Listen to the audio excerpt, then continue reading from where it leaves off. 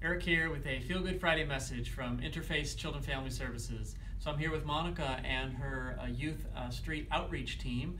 They're doing the tough work of trying to find homeless youth in the community.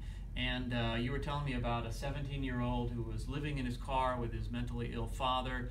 Very difficult to find these kids, right? Absolutely. They tend to hide. It's very common for them to hide. So what we're doing is we're going out to our local schools with this display, hoping to reach their friends, because that's usually who calls us, asking us for help. Hey, my friend needs help.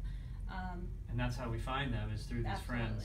And then we're trying to find shelter in the community, but as I understand it, what's the status of shelter at this point in our community? Yeah, currently we do not have a shelter for boys. Yeah, so there's no shelter for boys. The only sheltering that is happening for homeless teens is when Interface is paying for that and finding shelter for them. So this is why we need your support. As we're all sitting around the Thanksgiving table with family and friends, let's think about the needs of these homeless youth and help support the work that we're doing so we can be there for them. If you live here, you got to give here.